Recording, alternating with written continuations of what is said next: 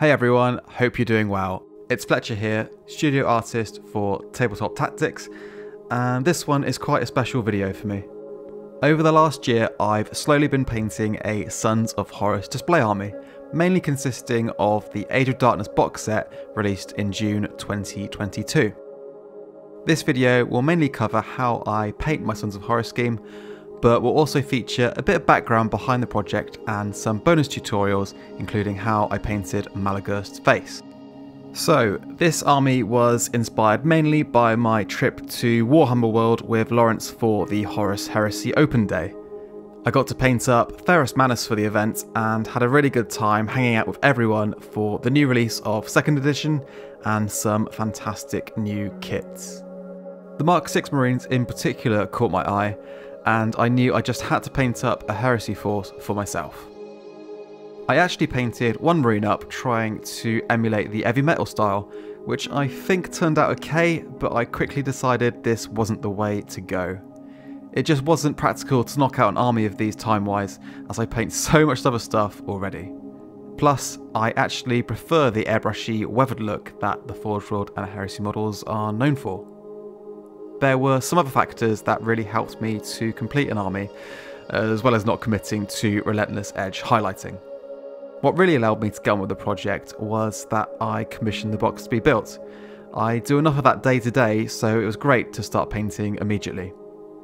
I also bought some lovely resin bases, so I wouldn't have to spend time making them. I do love a good base, and the Unreal Wargaming stuff I used is really nice. On screen now is a list of all the paints I'd need to paint a standard marine, tank or dreadnought for my Sons of Horus scheme. And here are the 3 mixes I used to create the green armour for my Sons of Horus.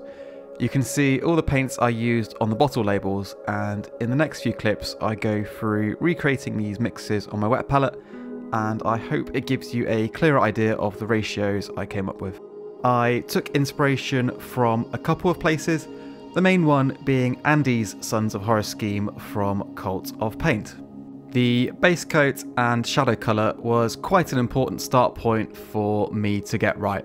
I was tempted to shade with black like Andy did, but I did this with 2 of my major army projects, being my Farsa Enclaves and Lawrence's Flesh Terrors. So I chose the Cabalite and German Grey mix to try something different and make my shadows nice and saturated.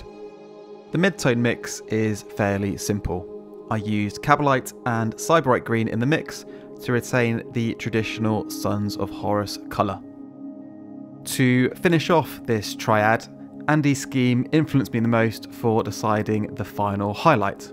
I really like the look of the green sky he used, and I think I recreated something similar using a mix. I really enjoy how the Cadian flesh tone in this mix makes it a lot more pastely looking and a fair amount warmer, as I'm not a huge fan of the traditional Cyberite over Cabalite green for the Sons of Horus, as I think it looks a bit like minty toothpaste. The Age of Darkness box art also had a little influence over this highlight mix. The whole piece has a lot of warmth from the battlefield atmosphere, and I really wanted to incorporate this into my scheme. So that's another reason why I chose Cadian flesh tone. With that out of the way, the first base coat is the Cabalite and German Grey mix, and I use my airbrush to thoroughly coat the entire mini. It's very important to make it nice and opaque, so I did about 3 layers of this paint. Then it's time for the first highlight of the mid-tone of Cabalite and Cyberite. I'm running it through my airbrush at about 35 to 40 psi, and the key here is holding the airbrush close to the model and gently applying the paint with careful trigger control. It's important to go slow with these highlights and not hit the base coat with too much overspray where the shadows are meant to be, as these are what give the lovely green saturation to the scheme.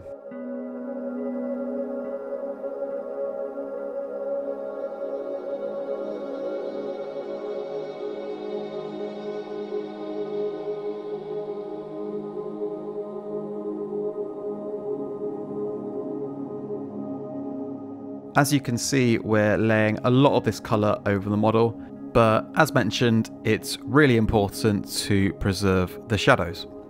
Getting the armour right is one of the most important parts of painting a Heresy Marine, as this main colour does take up so much of the mini. This is why I spent a lot of time creating my paint mixes through trial and error, and also through fairly meticulous airbrush work.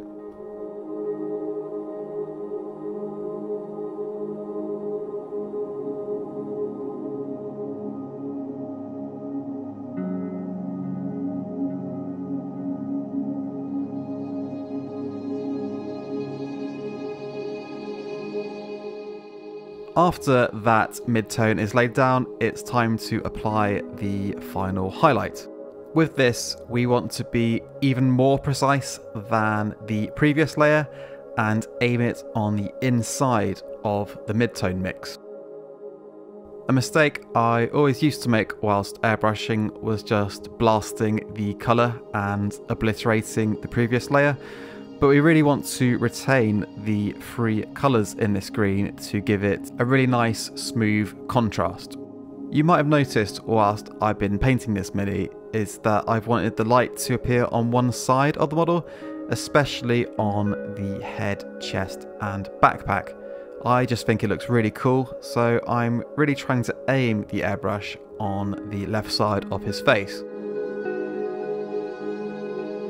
This airbrushing stage takes a lot less time than the previous one as we're painting in smaller areas, but it's really satisfying to see how the three greens work together. And as I mentioned, the Cadian flesh tone in the final mix really steers the green into this lovely pastel-y colour. I used this exact airbrushing process across the whole force, including on vehicles such as the Spartan and Rhino. Occasionally I would return to the base coat mix, as sometimes I'd be too eager spraying the mid-tone and highlight and creating a bit of overspray in the shadows, so I just returned to it with the airbrush and carefully applied it to re-establish the saturation I wanted. So, as you can see, the airbrushing stage is now done, and that's a really important part ticked off to create our Sons of Horus scheme. I'm also painting up Malagust at the same time, and I'm using the exact same colours and steps. After the airbrushing, the next step is to use Vallejo Black to block in anything that isn't our main green armour colour. This stage and the airbrushing stage are probably the most tedious parts of painting the Sons of Horus, but after these bits are done, I find the process really fun. On detailed characters such as Malagust, blocking in black takes absolutely forever, but is well worth it, as black is such a great place to start building up colours such as gritty metallics and browns that are basically a trademark of the Heresy Grim Dark style.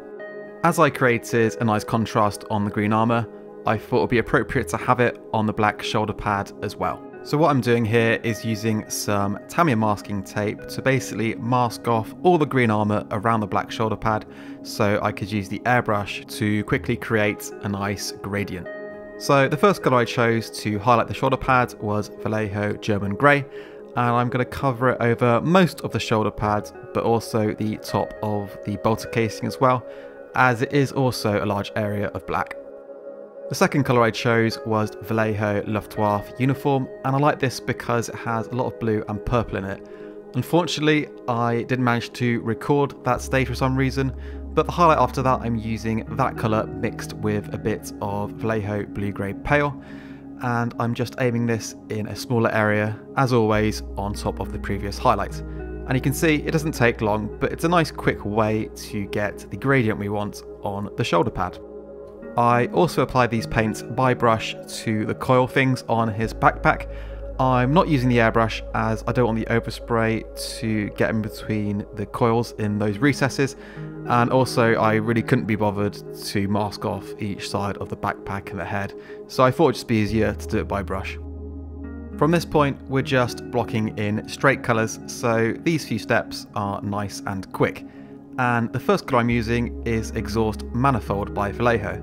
And I really like this silver paint because it has a little bit of brown in it, and I thought this was appropriate as I'm painting this kind of weathered style. You can see why our black undercoat for these metallic bits was so important. It's so we can keep the recesses in black without relying on a wash, which I think is a lot neater, and it also makes painting the metallics a lot faster. The next colour I'm using is my favourite brown, and it's Butt Number, and I'm simply going to block in all of the leather pouches. I'll then move on to Black Templar, and this is just to quickly block in the straps on these pouches, and then I'll re-establish the silver parts with our exhaust manifold. The next step is pretty optional, but I'm returning to my final green highlight mix for the armour, and I'm basically going to use the brush to bump up the green highlights. I'm doing it now because I have some other main colours blocked in, and it's good at this stage because it's easy to judge how far you can push the highlights. I'm using a combination of layering and glazing to make it fairly smooth, and although it is the same colour as the airbrushing step, this paint is way more opaque from the brush, so it does make a difference.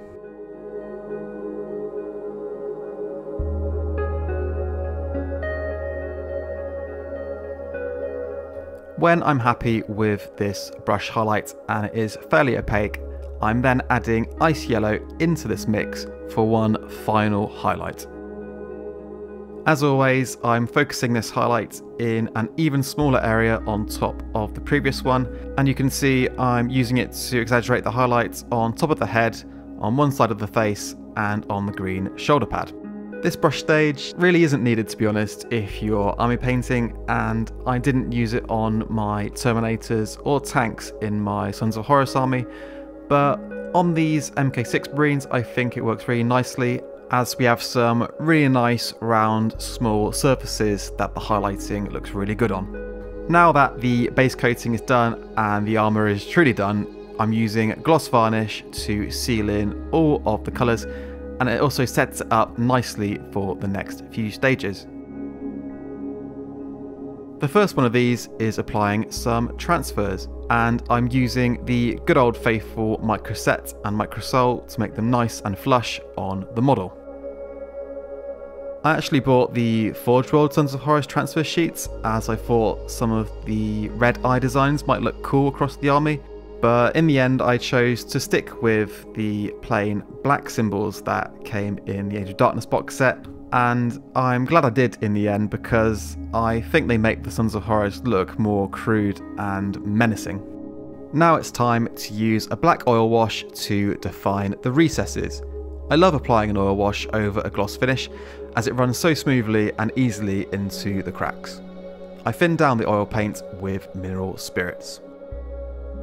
For the majority of this painting project and most of the units in my army, I actually used an enamel wash, and I can tell you that the black oil wash performed so much better on this single mini, so I would definitely recommend having the oil instead of an enamel one.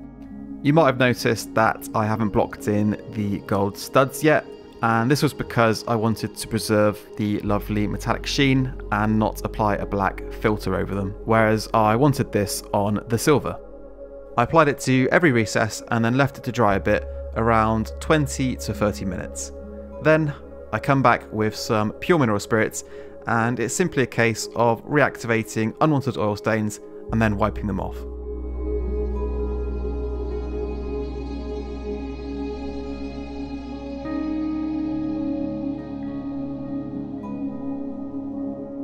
After the oil paint and mineral spirits had dried, I applied a varnish over the model to seal it all in and create the finish I wanted.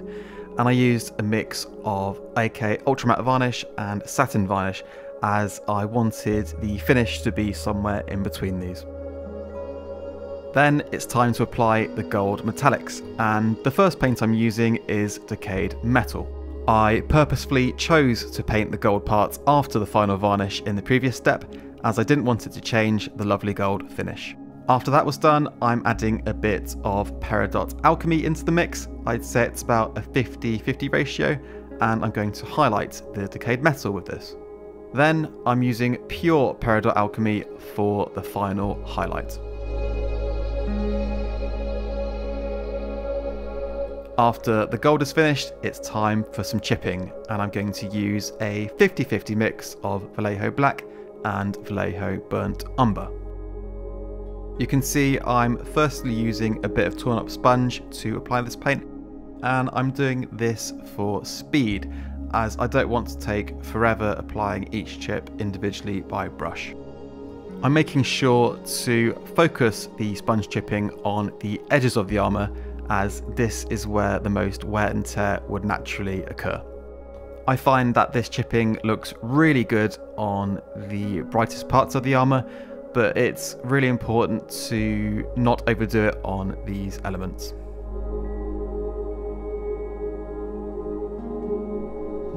This sets a really nice foundation for the armour chipping, but I do go to the brush because the sponge can't reach some key places that need chipping, like the insides of the bottom of the legs. I also like to use the brush to break up the sponge chipping across the armour, as it can sometimes come out quite uniform as the sponge is the same shape, but with the brush we can add different sizes of chipping that makes it look more credible. I especially like creating specific chips by brush that I know I'll have streaks coming out of in a later step.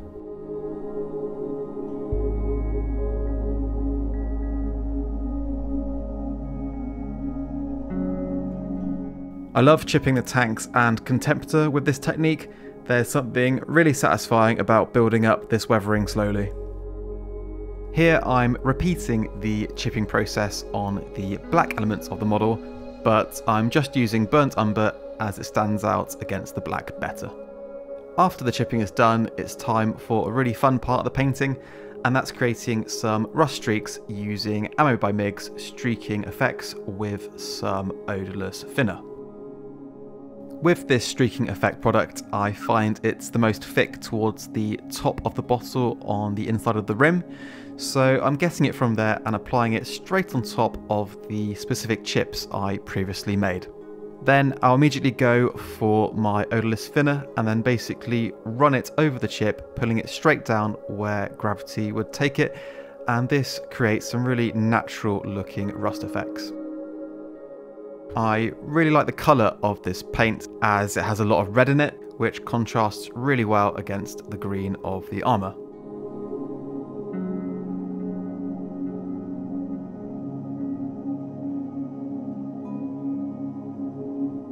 I also like to use the more thin mixture straight from the pot, and I apply it across the model onto the studs and the recesses, and this is similar to the oil paint in where the capillary action makes it flow nicely, and I just really enjoy the effect.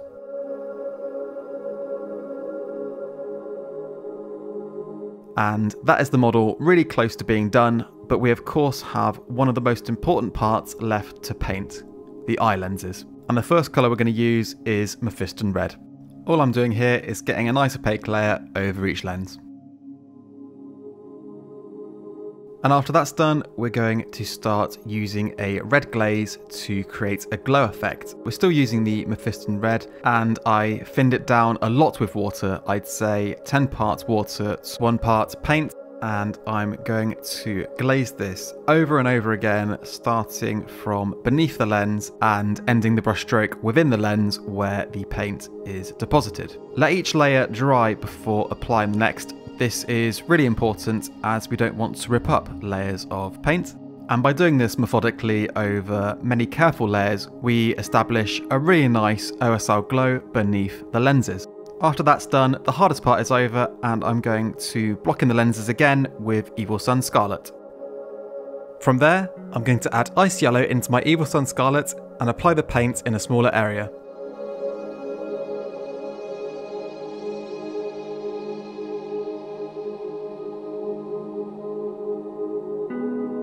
I'll also apply a really thin edge highlight of this mix below the lens to enhance the OSL effect.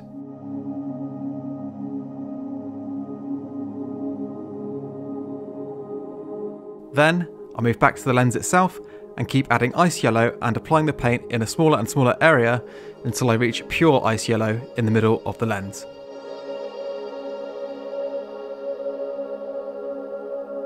After we've hit pure ice yellow, I'll move to my scarlet fluoro paint, and I'm going to fill it out 50-50 of water and glaze it over each eye twice. I really like this fluoro paint as it makes the eyes even more vibrant, and to finish them off I'll pick out the centre of each one again with ice yellow. This glowy eyes technique was inspired heavily by Richard Gray's Imperial Fists, which he painted for the Age of Darkness box set. I'm really happy I tried this technique on the Sons of Horus, as it's something I use really often now when painting Marines and anything else, to be honest. So that's the Marine done, but I thought I'd show you how I do the basing, as it ties the whole mini together I think and looks really cool. For the base coat I'm using Tamier's Flat Earth. For this I'd recommend using the Tamiya thinner, as it doesn't work with normal thinner, and then I'll go to the first highlight, which is Vallejo Light Brown, and I'm using my airbrush to cover most of the base. Then I'm going to use Carrick Stone, and again I'm going to highlight the base of this over the light brown.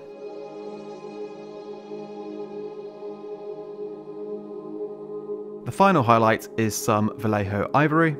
I'd say use more than this than you think, as we're going to filter it later with some washes. Next we're going to return to some sponge chipping, and the colours we're using are Deathwood Forest, Burnt Umber and Black. And I'm mixing them in about an equal ratio, but doesn't really matter. We just need a greeny browny grungy sort of colour, and I'm using the sponge to create chips on the edges of this base. This basing colour scheme I actually got from Meda's Miniatures, so I want to say a big thank you to him for helping me out with it. After the sponge chipping, I'm going to apply an oil wash, and we're using 2 parts burnt umber to 1 part titanium white to 1 part lemon yellow hue. I dilute all of these colours as usual with mineral spirits and then apply it liberally across the base. I'm also doing Malagurst's base at the same time as this Marine, and it's a really good basing scheme to batch paint. I left it to dry about 30 minutes, and then I'll come back in with pure mineral spirits and clean up the oil paint where I want the stone to be brightest. Then it's simply a case of removing the Marine from our temporary base, cleaning up the feet a little bit, and then supergluing him onto the proper one. If you plan on carrying your army around a lot, then I'd actually pin it to the base, but as it's more of a display army for me, I didn't bother. To tie the model to the base, I'm using some light sienna pigments. And firstly, I'm going to thin out these pigments just with a little bit of water on my wet palette. I got really lucky with these pigments as they actually match the base colour perfectly. And here you can see I'm just running this mixture into the recesses around the feet.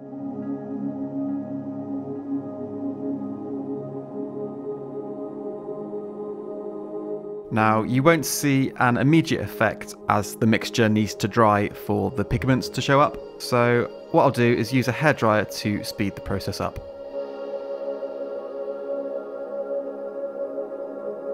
After I'm done with all of that, I'm going to use some pigment straight from the pot, and I'm going to dab them around the feet and lower legs. Make sure you're using a dry brush for the step and don't overdo it. I get asked a lot if I use anything to seal my pigments, and the answer is no. I just work it in enough and it will stay put. The final part of painting this MK6 Marine is blocking in the base rim with Vallejo Black. And that is the Marine finished.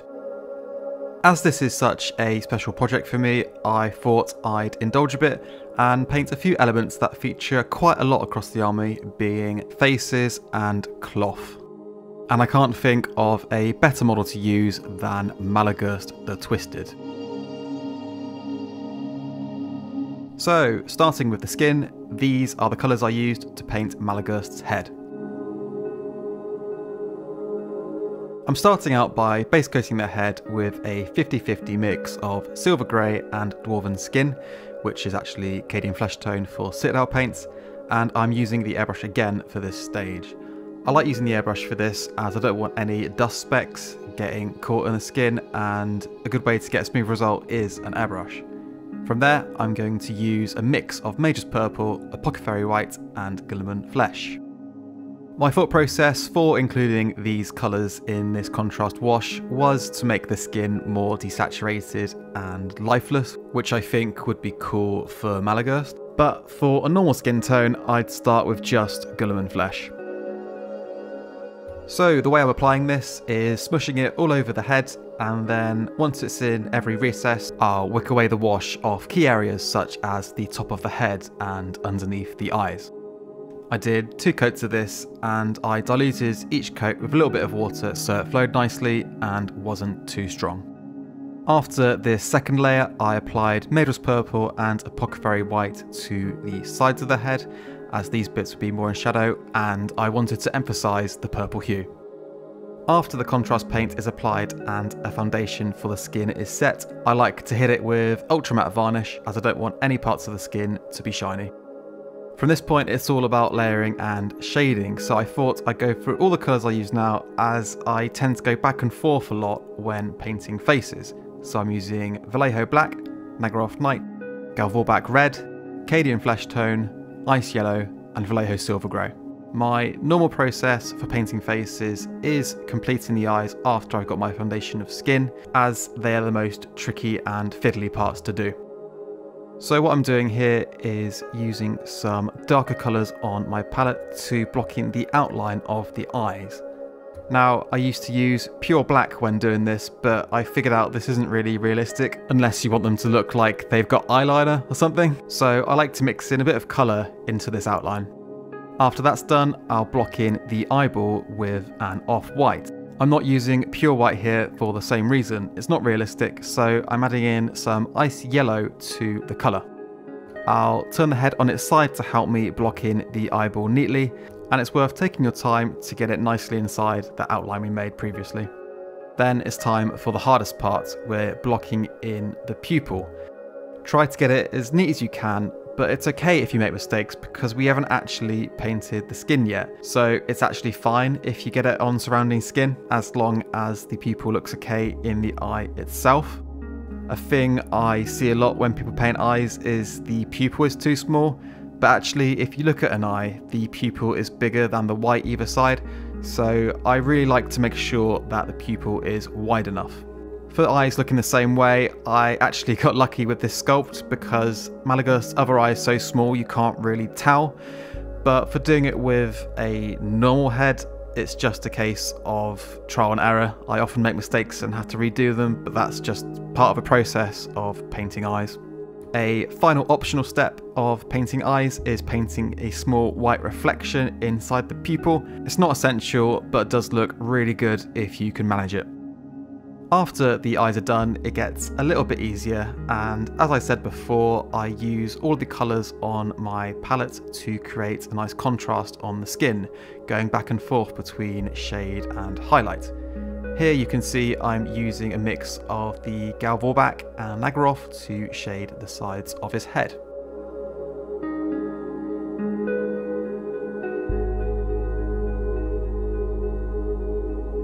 I'm also placing it in the recesses above his eyebrows as they are fairly deep, and I think the key to painting skin is to use a consistency between glaze and layer.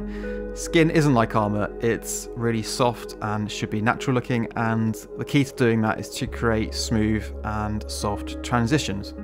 We do this by applying thin layers carefully and building up smoothly over time.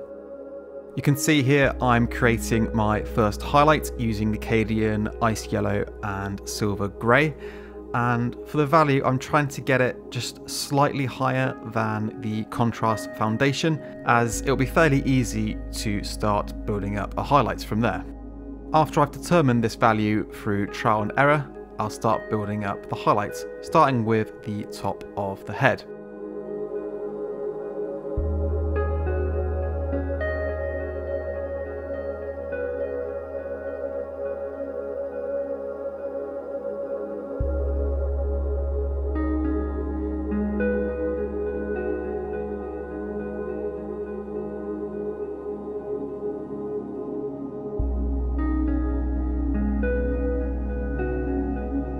For painting this head, I've tried to leave in as much relevant footage as possible, as I thought it would be helpful to show you guys exactly what I'm doing. I think describing it only goes so far. Another key area to place this highlight is on the brows and underneath the eyes.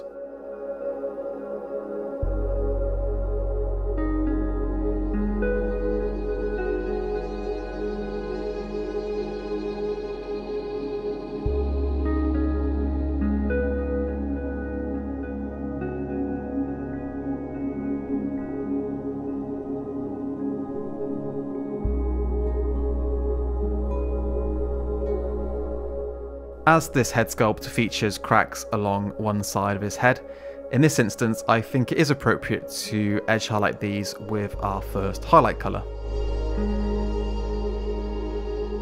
I'm also going to use this highlight to paint forehead wrinkles really subtly, and I'll thin down the paint even more with water and apply these layers in a glaze-like consistency. At this point, whilst painting Malagust's head, I was really happy with the contrast I achieved with the skin, but I thought it was too dead looking even for him. So I decided to grab some Trollslet orange, mix it with Arcadian flesh tone, and then glaze it over the entire head, just to bring back a little bit of warmth. After I did that, it's time to create our second highlight, so I'm simply adding some ice yellow and silver grey into our first highlight mix to increase the value, and then applying it in a smaller area on top of our previous highlight.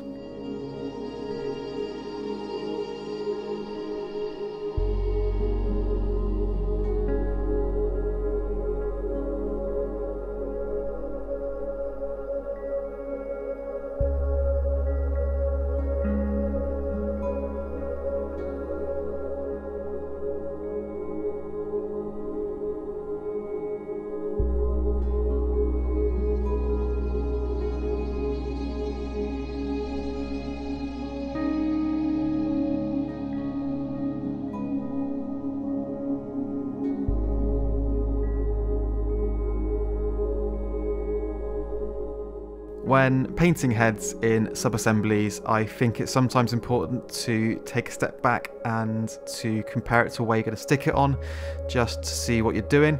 And I did that at this point, and I thought it needed a bit more warmth on the sides of the head to create some more contrast in temperature. So to do this, I'm using a glaze of Evil Sunz Scarlet, and I'm placing the pigments on the side of the head and also the recesses on top of the brows. And I really like using this colour specifically because for some reason it is super easy to glaze. So that's the face pretty much done, and with all the details blocked in around the head sculpt, you can see it fits with the model nicely. I've skipped forward a bit here as I decided I want to increase the brightness one more time after I glued the head on the model, but I actually regretted this part. I think I went too bright. It looks great when you're looking at the model dead on like in this tutorial, but when you're looking at it more from top down, it's just a little bit too white and stands out a bit, but I don't really mind enough to change it. Maybe I will in the future. Here I'm going to run through quickly one last element that features in my army a lot, which is the cloth, and I'm going to use burnt umber and Carrick stone. Basically, I block in all my cloth with burnt umber, and then I'll gradually add more Carrick stone in for each successive highlight. To figure out where your highlight should go, I would suggest two approaches. Firstly is just use a reference. I use the box art quite a lot, and also just looking at the model from a top-down view. If you do this, the parts you need to highlight might be a bit more obvious to you. Another tip that I think is important for painting cloth such as this is to paint your first couple of highlights in a bigger area than you think you need. When I've done this kind of thing before, I often run out of room and wish I made these highlights bigger.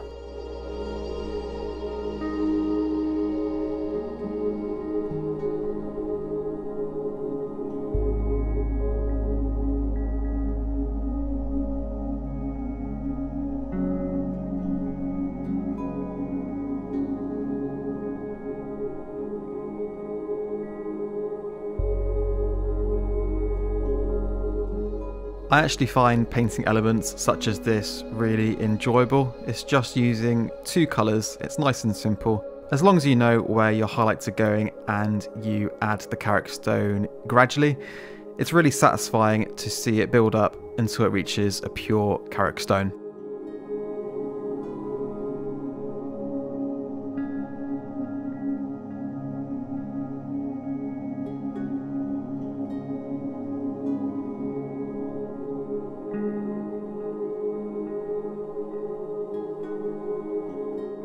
At this point in painting the cloth, I wanted it to pop out just a little bit more, so I'm adding some silver grey into the character stone and giving it one final highlight on the most pronounced bits of cloth.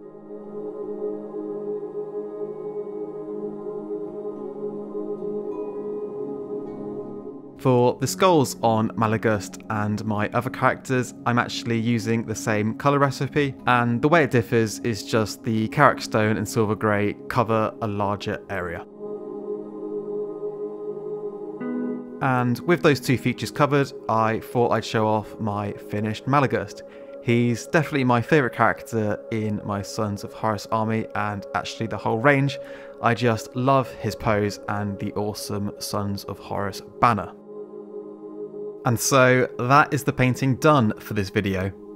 I'm really happy to say the whole project is now finished, and the army is set up nicely now in a dust-proof display box, which I'll enjoy looking at in my home office. I really enjoyed chipping away on this project in my personal hobby time over the last year, and I'm quite chuffed I managed to get this army done, as I paint a lot already as the studio artist for TT and for competition sometimes.